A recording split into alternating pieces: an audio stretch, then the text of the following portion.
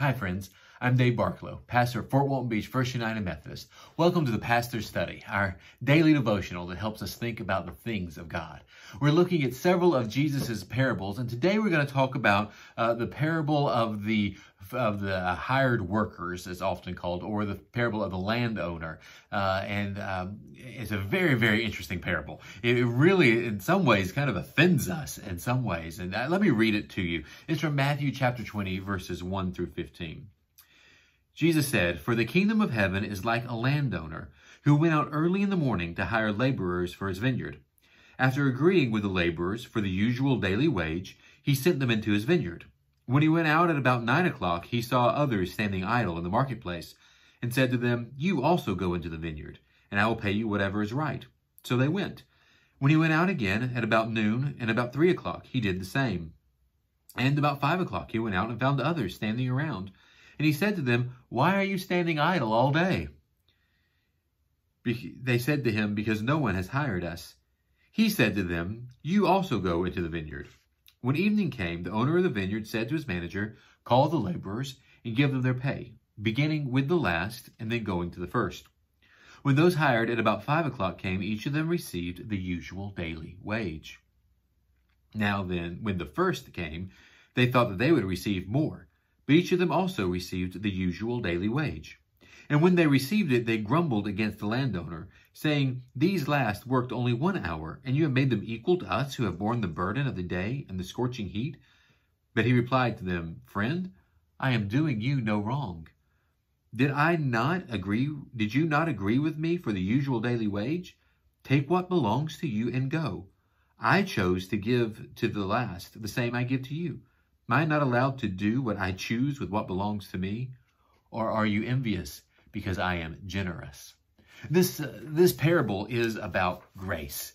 This parable is about the fact that we don't get from God what we deserve.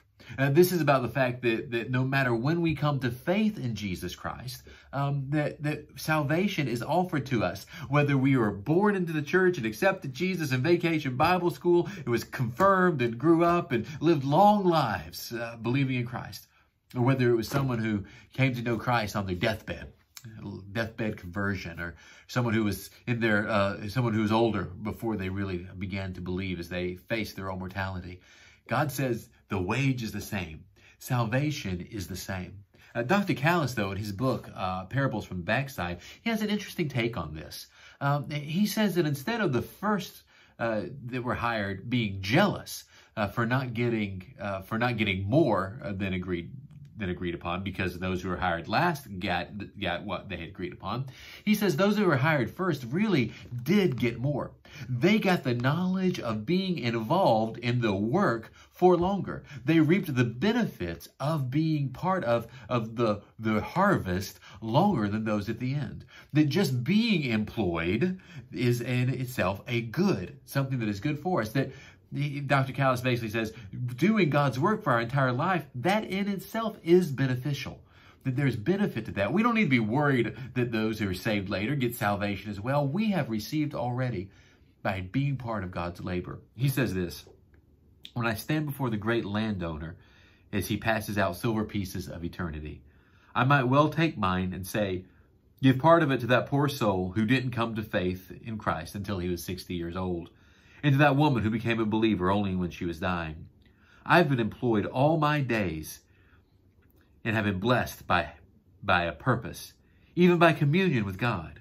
Give them part of my reward, because they stood in the marketplace for so long, because no one hired them, while my life was filled with purpose.'" Friends, let's let our lives be filled with purpose. We are the laborers in the vineyard. Let us be about inviting others into this work, no matter when they may come. Remember, I love you, take care of yourselves, and shine the light of Christ.